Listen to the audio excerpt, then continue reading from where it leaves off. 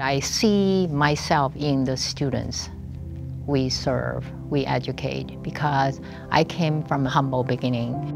I was born in China, and when I was a teenager, the so-called Cultural Revolution happened. And I was, at that time, exiled to Mongolia. I came to United States with $20 in my pocket to pursue a PhD. So I struggled, I persevered, and with lots of grit and resilience. And I see our students are like that. They come from humble background. They have this goal to transform their lives. They have this goal to transform their communities. I think Samuel Merritt University, to me, represents a force of doing the greatest good. This university has served its community by doing the greatest good for over 100 years. Historically, Samuel Merritt was a nursing program that grew exponentially, and we're really on the verge of doing even more, building on that great work, bringing in students and faculty and staff that are committed to our mission of service. You know, we're standing on big shoulders here.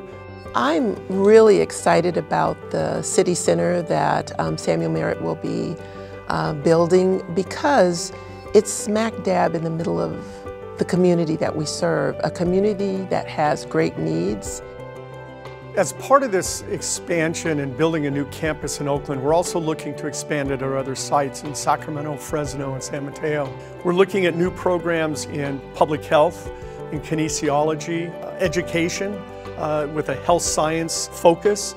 Imagine that kind of capacity that we can expand on and what we can do by producing more healthcare professionals. We're going to double the enrollment numbers in 10 years' time. We have a shortage of healthcare professionals. So I think that's why we need to step up our efforts to meet the need of society and the communities we serve. One of the things that's changing in nursing is they're moving us out of the old way of teaching and incorporating more of the community-based kinds of things that Samuel Merritt is so well known for. Our students realize that they have to be agile and ready to pivot. Many students are the first in their families to go to college. So they're really driven and they are dedicated.